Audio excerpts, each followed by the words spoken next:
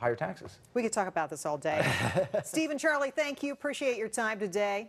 And later, Democrats in Washington have been accused for years of bowing to union pressure, and now a bill proposed by Senator Bob Casey isn't doing that stereotype any favors at all. The Pennsylvania Democrat has introduced legislation that critics claim will funnel over $160 billion of your taxpayer money into private union hands in order to save their mismanaged pension funds.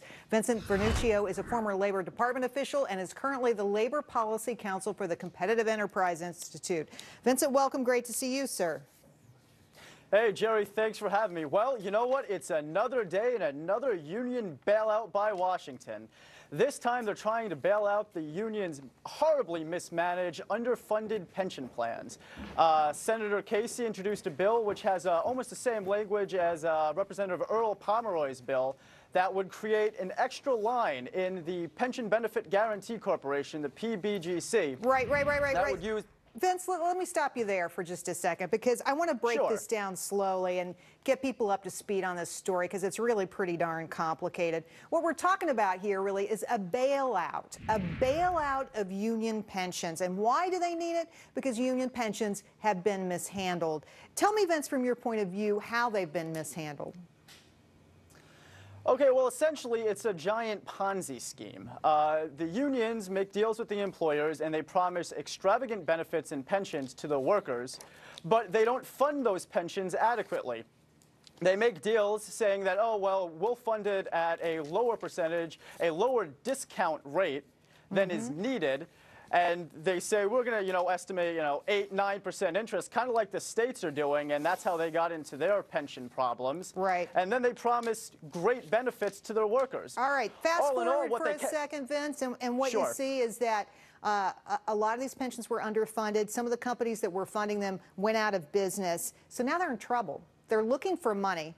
And this fall, or maybe after the midterm elections, the Democrats are going to come to the legislature with a bill saying, hey, let's have the taxpayers make up the difference. And I want to show folks some numbers about the losses here, what's going on with those numbers. When you look at how much the PBGC is on the hook for, it's astonishing. $165 billion of taxpayer money could go to this if this bill passes. So take a look at these numbers. The PBGC, Pension Benefit Guarantee Corporation, these are the people who stand behind pensions offered by private companies.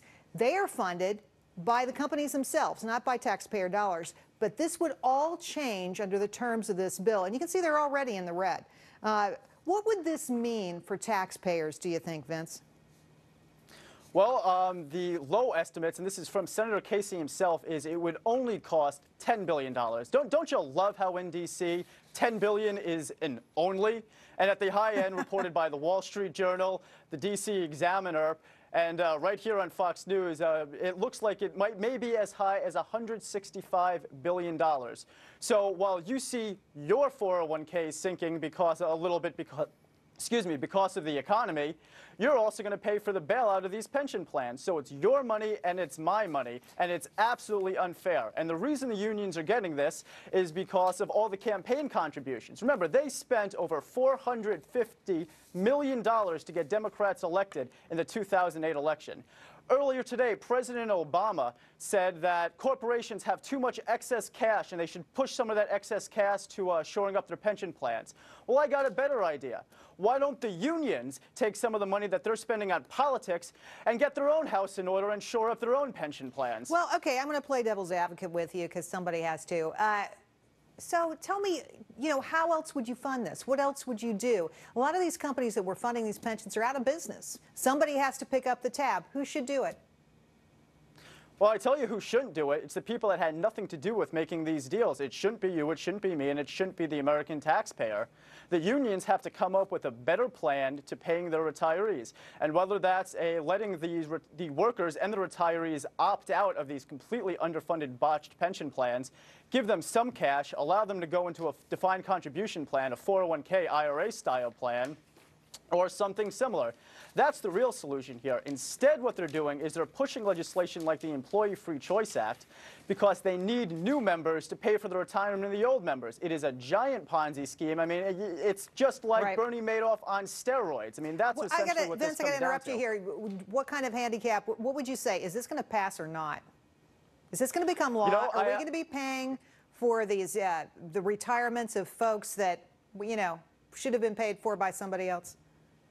You know, I couldn't speak to that. I'm not really sure, but I tell you, the chances just went up earlier this week. The Wall Street Journal reported that the second most powerful senator, Dick Durbin, the Senate Majority Whip, signed on as a co-sponsor to this bill. So the chances this week are much better than it was last week. All right. What I think you should really be careful of is them tacking the stuff onto another bill and burying it somewhere and it barely seeing the light of day. Vince, thanks for your time today. We appreciate it. Great. Thanks for having me.